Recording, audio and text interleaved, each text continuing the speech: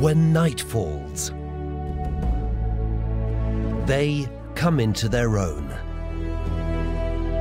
Astrophotographers portray the night sky in spectacular images. With their cameras, they show celestial phenomena in a way never seen before. On voyages of adventure over 5 continents. Today, Canada. On his search for the Northern Lights, we follow Yuichi Takasaka through the wintry landscape of the Yukon.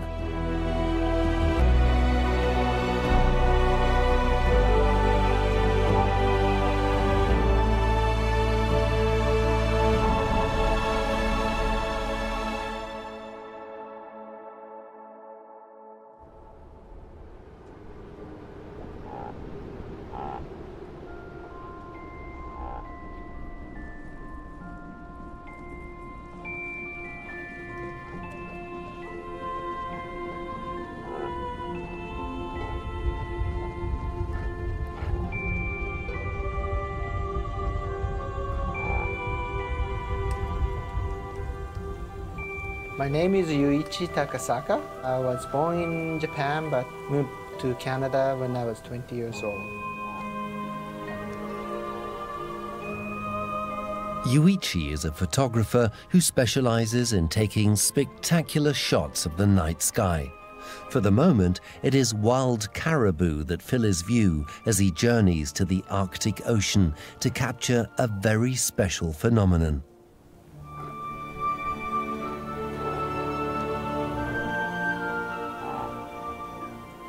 I have been shooting Northern Lights, millions of images in order to take time-lapse videos. I have been taking Northern Lights since 1990.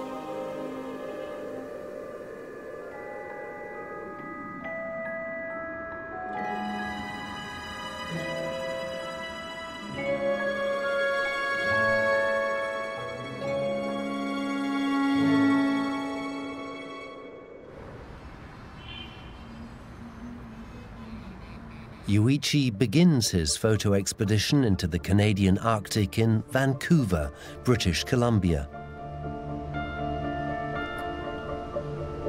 Today, he takes time-lapse shots of the city's skyline, but tomorrow he will set off into the wilds of northern Canada. It's the end of March, which means 2 weeks of icy temperatures as he aims to capture pictures he's been dreaming of since childhood.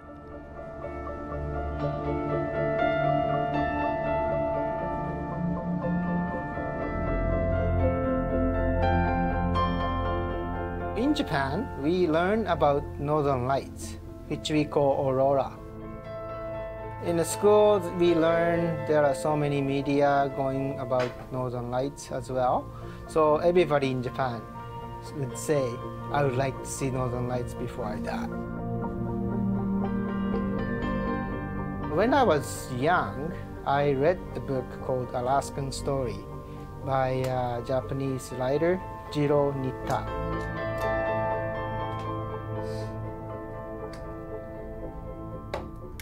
That book describes Northern Lights so vividly. I've never seen Aurora back then, of course, but to read about that story was very, very special. So I'm going over to Yukon and Northwest Territories. From there on, I can take ice road on the Mackenzie River to Taktuaktuk, which is an Inuit community, right beside Arctic Ocean on the Beaufort Sea. I would like to go over and get some Northern Light shots. Whitehorse is pretty warm still, about 0 degrees. But as you drive up north, of course it gets colder and colder. When it's a strong wind, it can go wind chill factor of -50, easy. So I brought my cold gear, a hat, to very big jacket, pants, and most importantly, you need the very nice boots.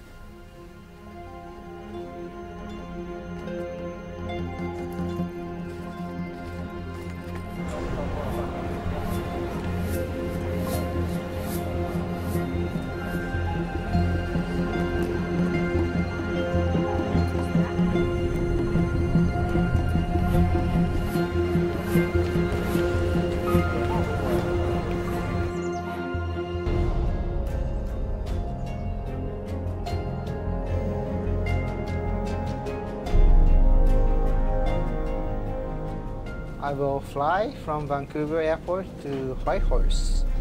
And then I'm going to rent RV, small truck-based 4x4s, so I can drive all the way up to Arctic Ocean. Ladies and gentlemen, welcome to Whitehorse, Custom 348. The flight takes us 1,500 kilometers north along Canada's Pacific coast.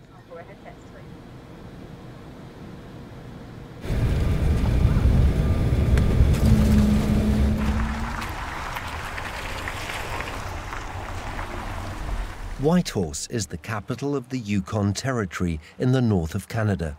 With fewer than 30,000 inhabitants, it holds the world record for having the cleanest air of any city on the planet. Protected by the walls of the valley, Whitehorse enjoys a milder climate than most other places at this latitude.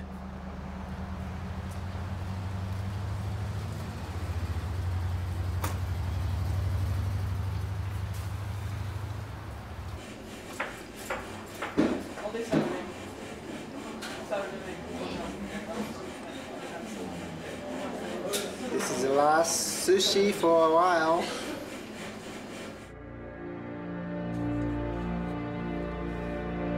Yuichi travels around the globe to get his time-lapse shots of the northern lights. He is often accompanied on his expeditions by like-minded aficionados and amateur photographers.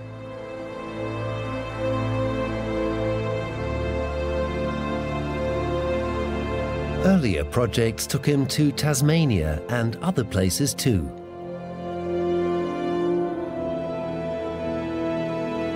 Scotland,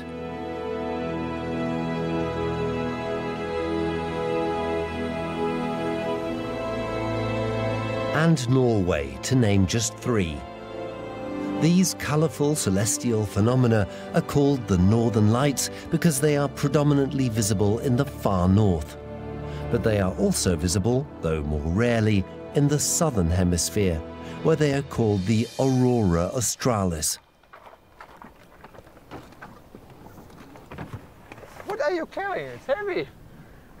You got 2 propane bottles. This is for heating and for your fridge and freezer. And for cooking, hook the step up, pull it out, right?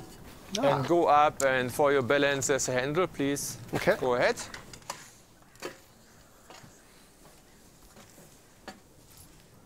So again, it's winter. Behind this door is your bathroom that's off limits. You're not going to use it at all. Okay. Yeah. If you have to go, you have to use the bush. Okay. Okay. And the reason why you can't use the water system is because it's winter. All the pipes, they are filled with antifreeze. Right. As soon you put water into the sink, the toilet, or the pipes are going to crack. So open and lock the camper door. So it's going to be this lock. Right. And the teeth go up. So let's close it. And the handle, actually, you can move up and flip it in. Here's your key. Have fun. Have to play with it.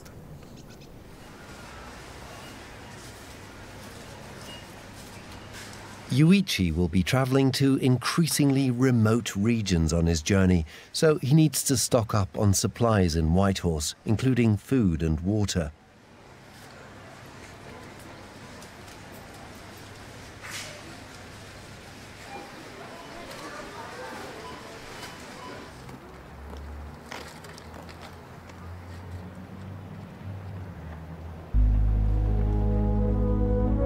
He sets off on the Alaska Highway to Dawson City, the only tarmacked section of the 1,400-kilometer journey. When I was young, I liked to listen to music. The band called Journey came with a music video called Faithfully. They are just going concert to concert on their own big bus. The view was just amazing, from tundra to desert. So I thought at that point, I knew I'm going to America.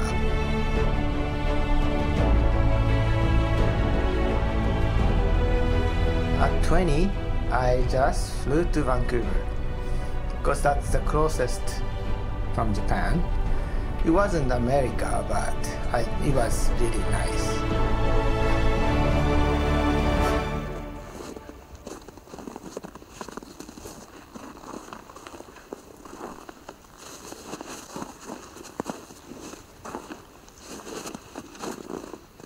Halfway to Dawson, the route takes Yuichi past a photographic opportunity he cannot pass up: the Five-Finger Rapids.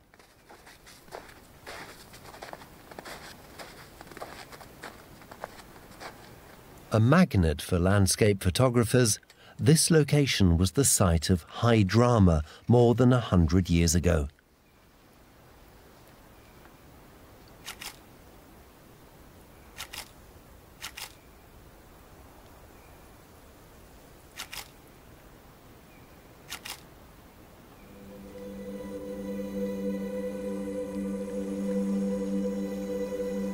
At the height of the 1898 gold rush, many gold prospectors spent the summer navigating their overloaded dinghies and homemade rafts 1,300 kilometers up the Yukon River.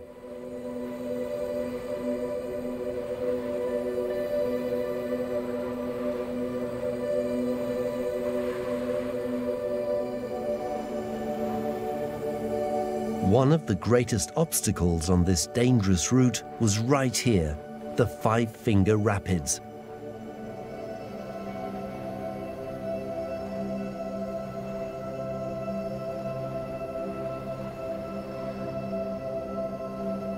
Basalt rock formations block the river and split it into various tributaries.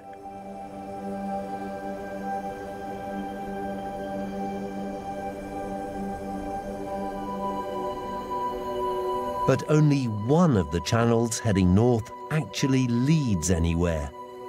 In summer, the others turn into dangerous rapids.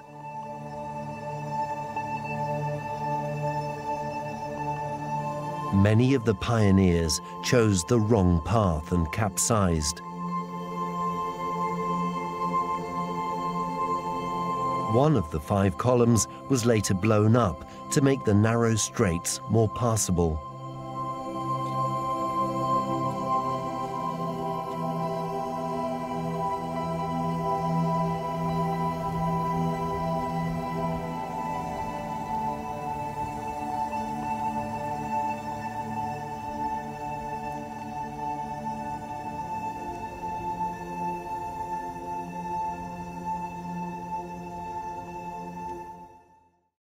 I think that's an interesting thing. This one piece will make 52 layers. Watch on mobile devices or the big screen. All for free. No subscription required.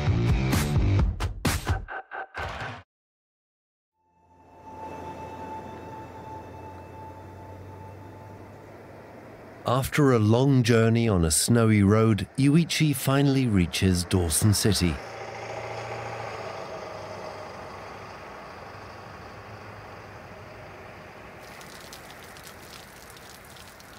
As it starts to thaw and the sky looks like it's clearing up, tonight might see the perfect conditions good for a sighting of the Northern Lights.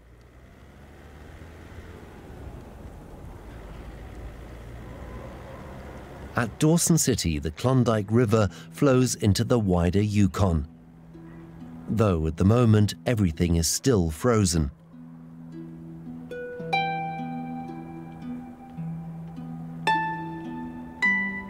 The region east of the Alaskan border is called Klondike Fields.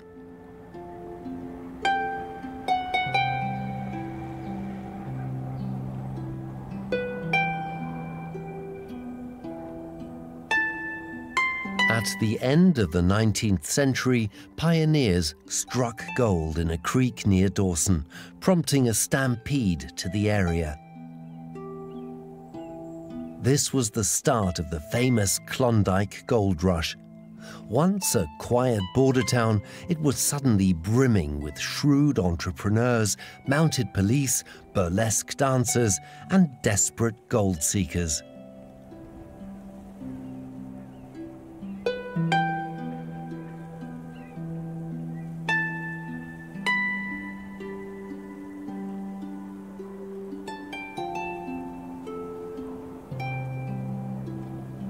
Today, Dawson City is an eclectic place, full of remnants of its past and attractions that draw in visitors from all over the world.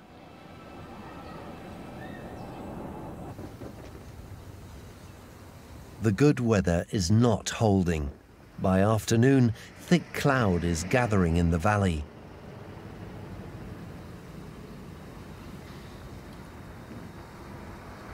Unable to take any shots tonight, Yuichi decides to join the infamous Sour Toe Cocktail Club, which has a peculiar initiation ceremony.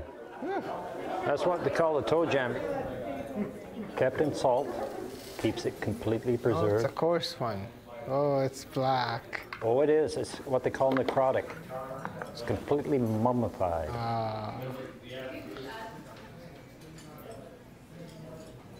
Wow. So how do you get those toes? We get the toes through usually anonymous donations through wills. But sometimes, like in the case of this one where it was a live person and it was an industrial accident, we can get them that way too. So that many people has been doing 63774? If you stay from freeze up to break up, then you are a sourdough. Right. Right. But people come up here, tourist operators, miners, they come up in the spring, they leave in the fall, so they're not sourdoughs. So he said, in order to be an honorary sourdough, you have to kiss the sourdough. Okay. He started that in 1973. Are you ready, Yuichi? Yes. Here we go. In recognition of Yuichi, in the presence of witnesses, wishes to partake of an authentic sourdough cocktail, thereby following in the wayward, even staggering footsteps of Captain River Rat, will prove to be a person capable of almost anything. Almost. And is therefore fully entitled to bear this prestigious certificate, suitable for framing. So, Yuichi, you can drink it fast. You can drink it slow.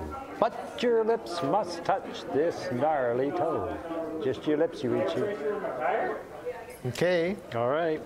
Let's launch it. Kampai. Well done, Yuichi.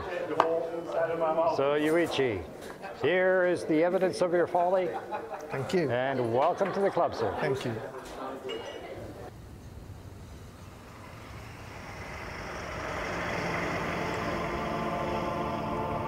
A little to the east of Dawson City, the Dempster Highway begins on its way to Inuvik, a town beyond the Arctic Circle in the Northwest Territories.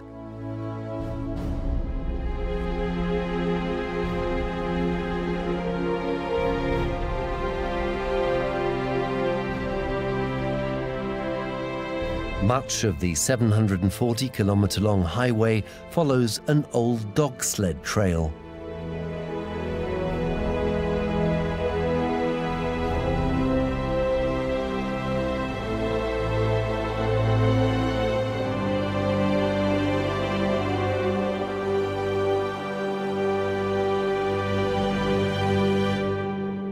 The highway has been designed to cope with some extreme physical conditions.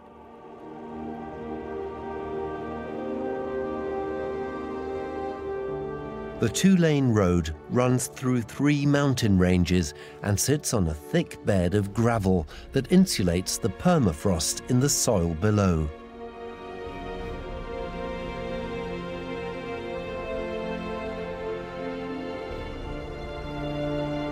Without this gravel cushioning, the permafrost layer would melt and the road would simply sink into the ground.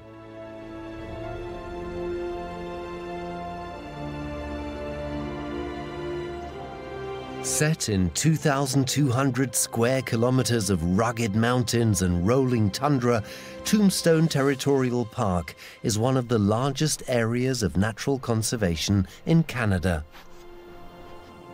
The park is home to a vast array of wildlife, including moose, caribou, wolves, grizzly bears, and more than 130 species of bird. And it's one of the photographers' favorite spots.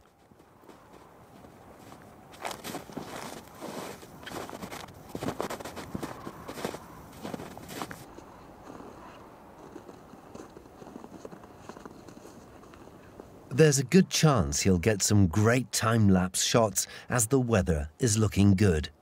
So I chose this Tombstone Territorial Park this time because this is one of my favorite locations in Canada.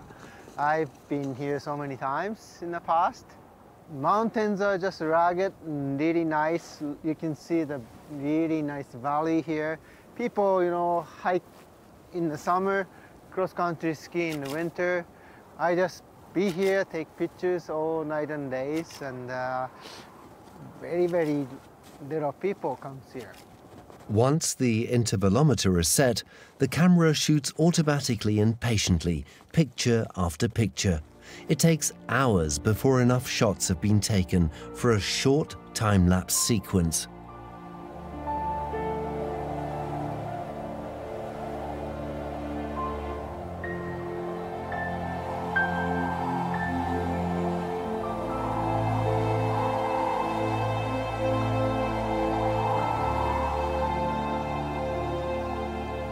You know, it was blue sky earlier, now it's totally clouded and it started to snow. So sometimes happens like you get like a foot of snow, 30 centimeters overnight. Then the next morning I wake up and like I have to dig out myself.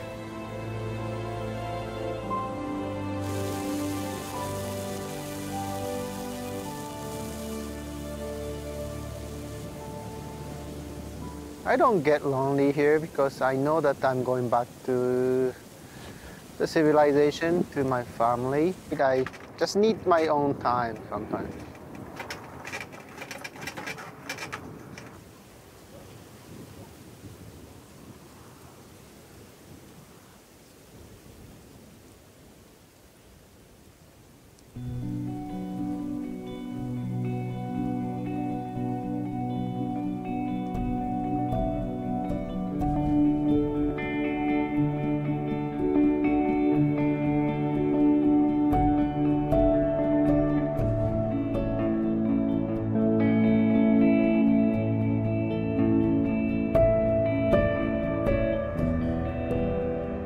The Northern Lights, or the Aurora Borealis, to give them their scientific name, come about when charged particles, hurled into space by solar eruptions, penetrate the Earth's magnetic shield and collide with atoms and molecules in our own atmosphere. These collisions result in countless little bursts of light, called photons, that form the Northern Lights. Excited oxygen atoms produce red and green light, while nitrogen atoms produce pink and purple. The phenomenon is mainly seen at the Earth's magnetic poles, where our planet's magnetic shield is at its weakest.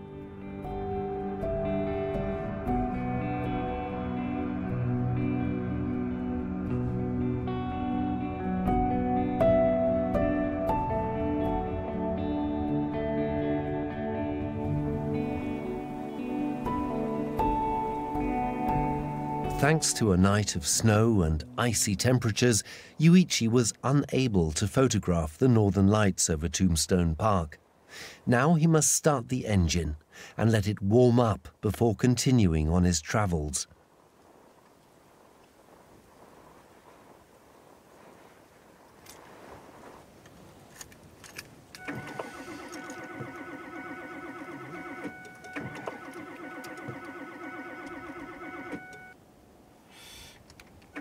But overnight, the engine has given up the ghost.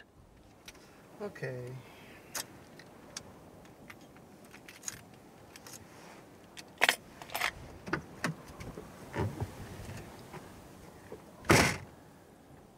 The extreme cold seems to have run down the car battery. Yuichi will have to jump-start the engine.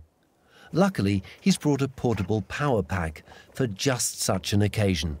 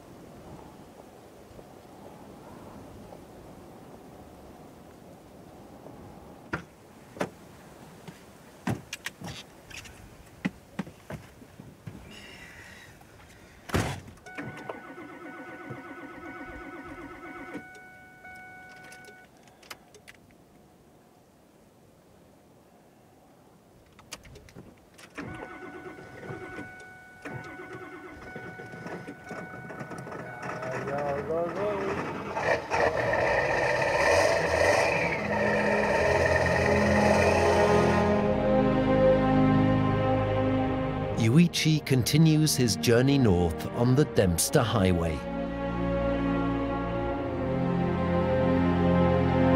No sign of human life as far as the eye can see. No side roads, no houses, no power lines.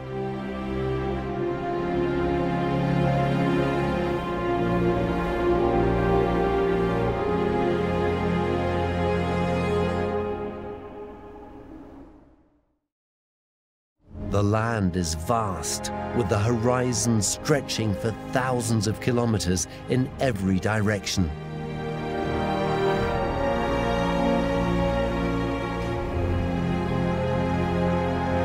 Dempster Highway, basically no more than a narrow, untarmacked track, is the only path through this immense backcountry with its breathtaking wilderness.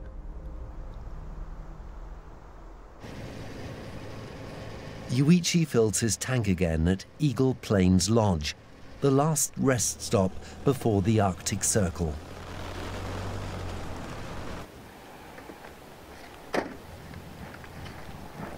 Despite the flurry of snow, he sets up his camera on the side of the road.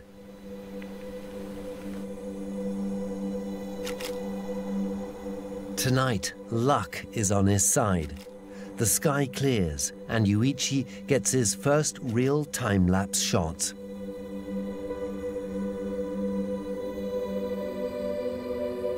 Light-sensitive digital cameras with long exposure times make the northern lights even lighter and more beautiful than when seen with the naked eye. In the time-lapse sequences, the accelerated paths of satellites and aeroplanes can sometimes be made out.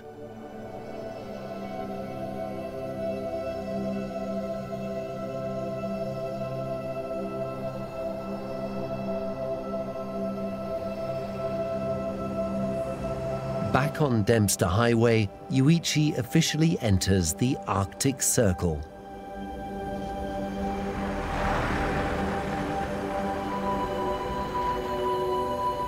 It was along this route that a terrible tragedy once struck. In 1911, 4 Canadian Mounties froze to death and are forever remembered as the Lost Patrol. Traveling from Fort McPherson to Dawson City, they were surprised by snowstorms that caused them to wander off the path and into the snowy landscape. The men had hired a local man called Esau George as their guide, but tragically had sent him home early. Without Esau's intimate local knowledge, the men lost their way and met their end.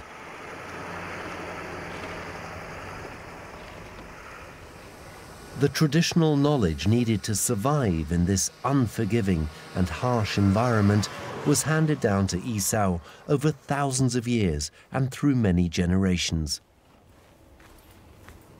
Today, many of the indigenous cultures in the Canadian Arctic have lost that precious wisdom. Robert Alexi is a Dini elder and a resident of Fort McPherson who laments this loss. Well, I remember from back in early 40s, you know, in the summertime, in wintertime, there's nobody in McPherson. Everybody's out struggling, making their own living. No government, nothing, you know, making their own living off the land, summer and winter, until in 50s, government started coming in and giving a ration, they call, the hell they call that, income support. Now they call it income support.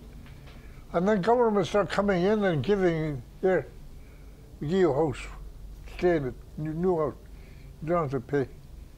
That spoiled everything. And then you can't go out of school, you can't go out of town because your kids can't go to school. That make it worse. And then no job, them kids are brought up in the buildings, you know. And they don't know nothing. They go to school, but they don't know if they go on the land, they don't know nothing. That's what happened.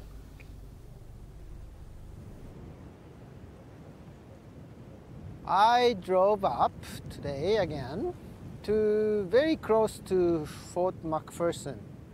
Now I'm in the Northwest Territories side, across the border from Yukon.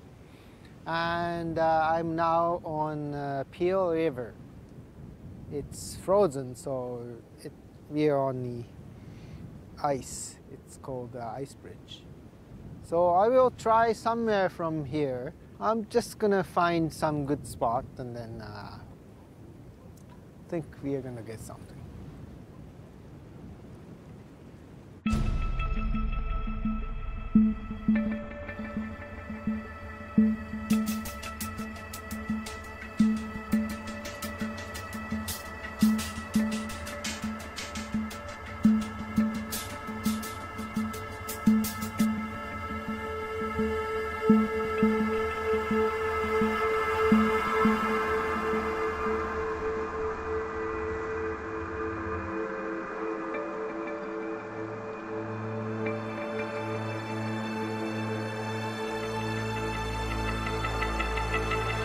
The trip through the snow and ice takes us 180 kilometers away to Inuvik.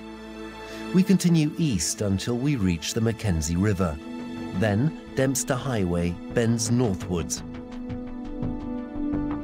Now in early April, the many lakes and waterways in this region still lie under a heavy layer of snow.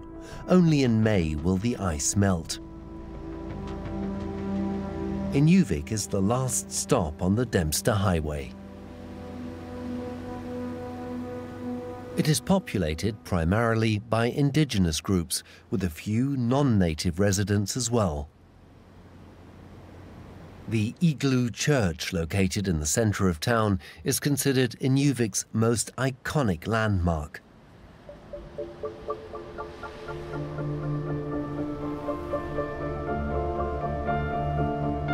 Tonight, Yuichi hopes to create an urban Northern Lights time-lapse with the Igloo Church in the foreground.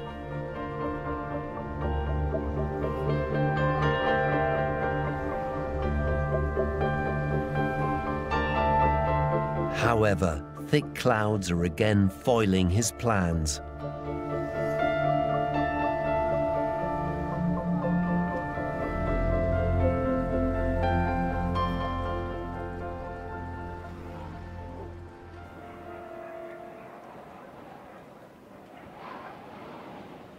Since time immemorial, humans in the northern polar region have been fascinated by the northern lights.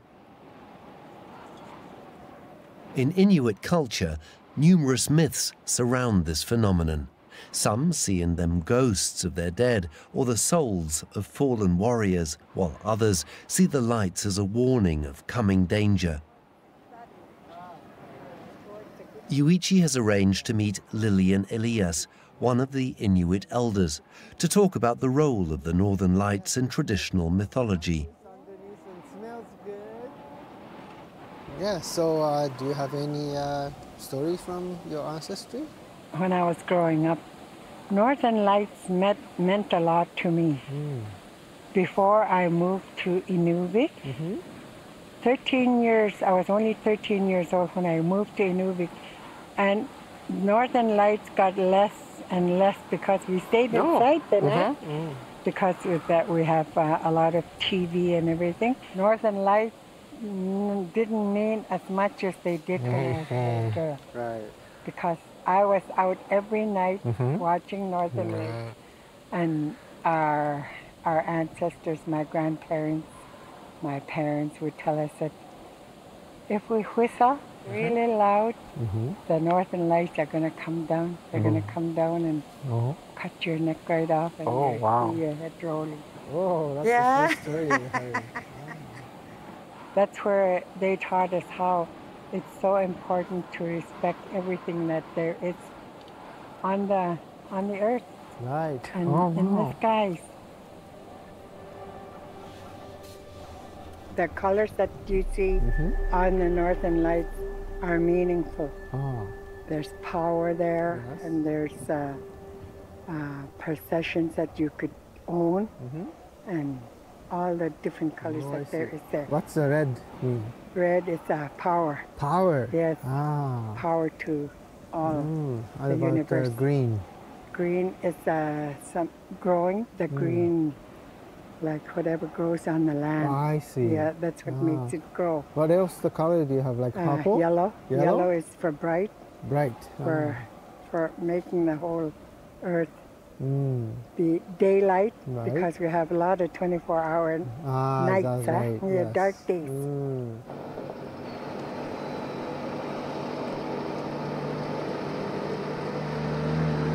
On his way from Inuvik further north, Yuichi is treated to an impressive spectacle.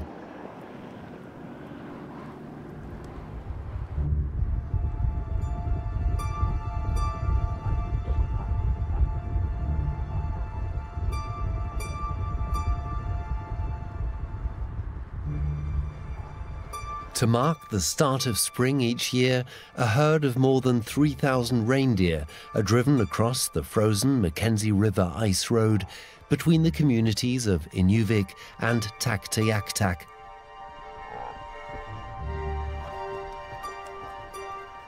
Their migration will take them to a small island in the Canadian Arctic that will serve as their calving grounds.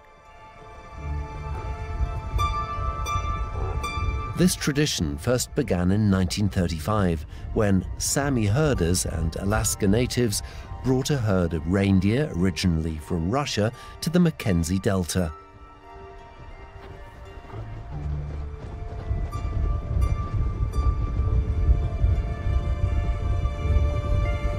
The Canadian government then decided to establish farm-raised reindeer in the region to revitalize the dwindling stock of wild reindeer that traditionally provided food and fur for the locals.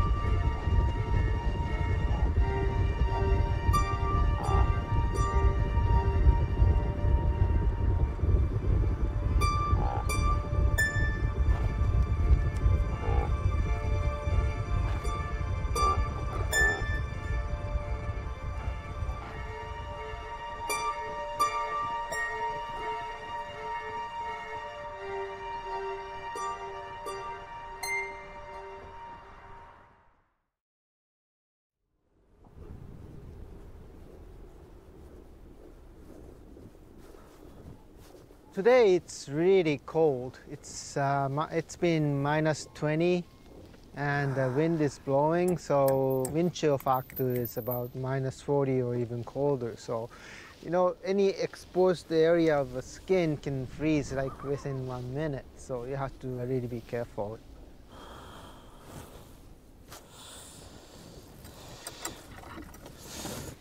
The chain tying down the camper from a truck broke off somewhere. It was lucky that happened in a village that I can get the parts.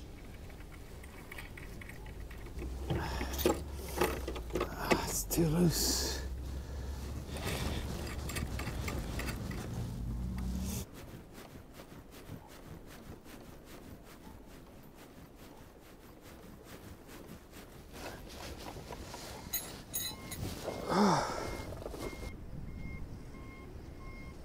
This ice road is made by government of Northwest Territories highway. Early season they started to remove the snow, so it's gets really flat, and it cools down really quickly because snow insulates. So they remove it, and then ice gets thicker and thicker. So it's much nicer and then flat. But some places like there's a current underneath. This is already Mackenzie River. So when the current is fast, you know, ice becomes thinner. End of the season in the spring, you shouldn't be wearing a seat belt. They just, you know, just for precaution.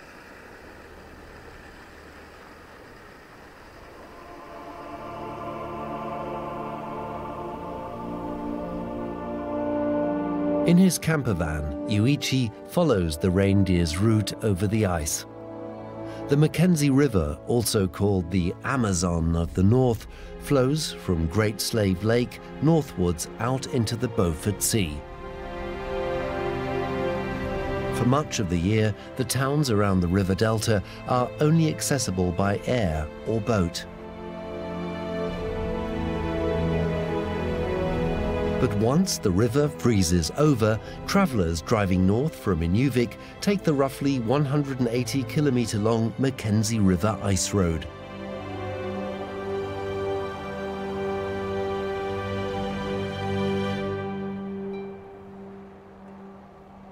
On the slippery surface of the river, you have to drive carefully. Now in the spring, the ice is already thinning, and drivers are advised not to wear a safety belt, just in case.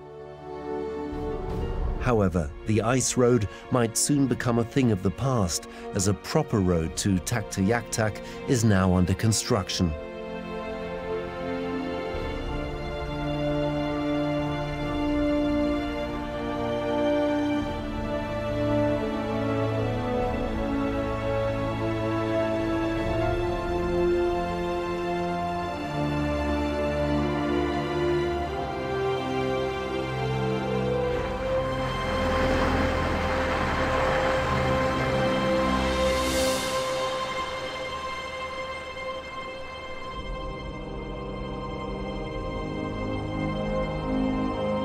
The last leg of the journey ends at the Arctic Ocean, at the northern tip of the North American continent.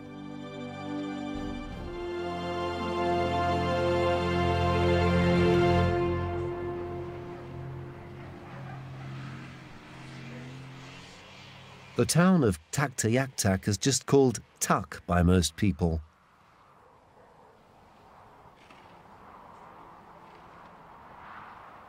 Located north of the Arctic Circle, the town has barely 850 residents. The Beaufort Sea is frozen over for most of the year.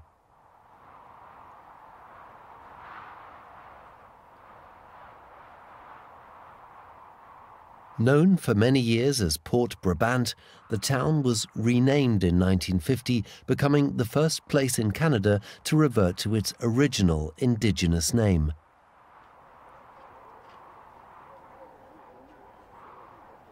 It's 11:05 at night, but still this light, that is the whole Beaufort Sea, which is a part of Arctic Ocean.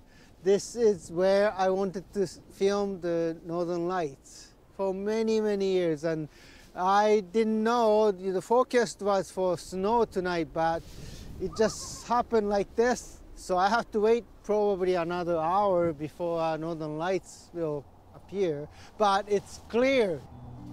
I may get some really nice aurora tonight.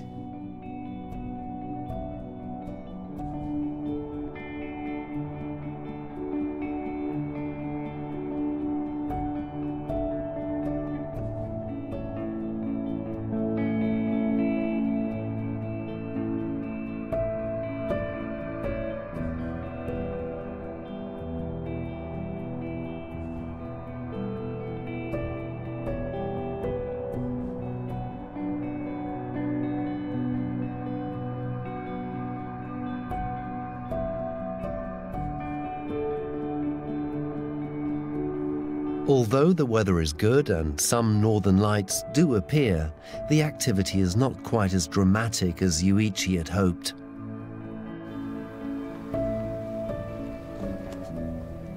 The next morning, the photographer visits the local elementary school to talk to students about his work.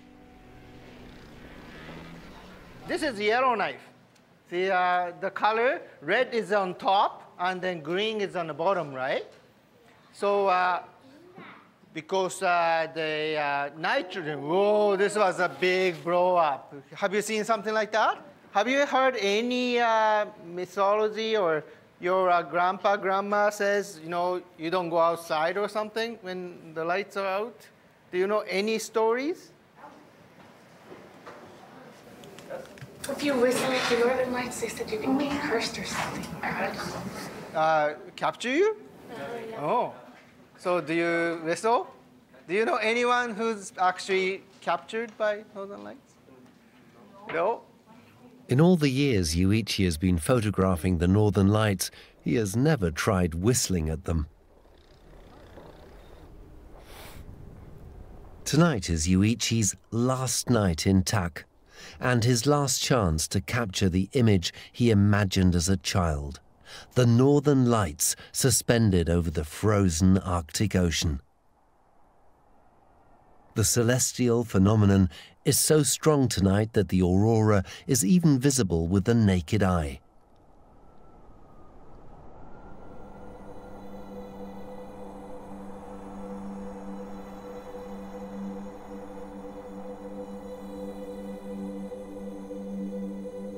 And luck is on his side.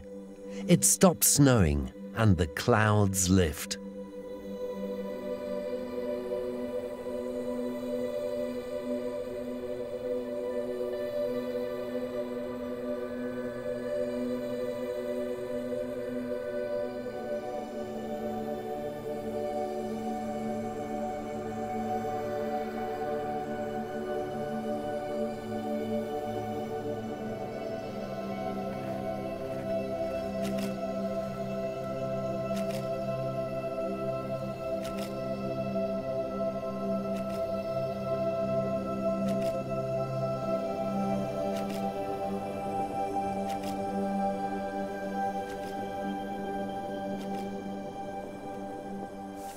Wow, it was cloudy all day, a little bit of snow, and I was hoping and hoping. Didn't happen, but just after midnight it started to thin. Clouds are just disappearing, and 1 o'clock entire sky was filled with northern lights. This is amazing, just all over the place right now.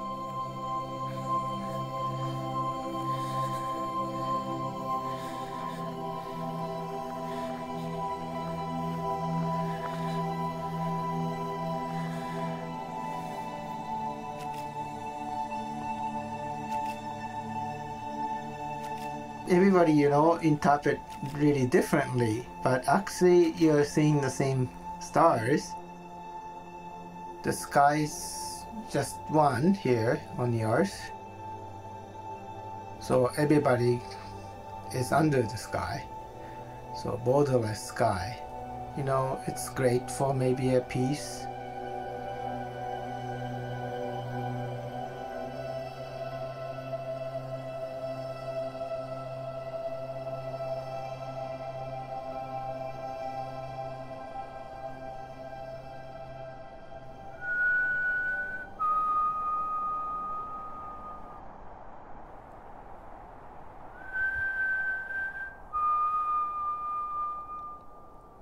Now, at the end of the trip, Yuichi cannot help but challenge the northern lights.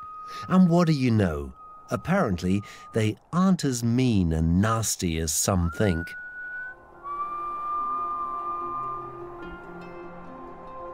Yuichi Takasaka's childhood dream of one day seeing the northern lights over the Arctic Ocean has come true. Now, right at the end of his adventure, he finally gets the time-lapse shots he's been wanting for so long.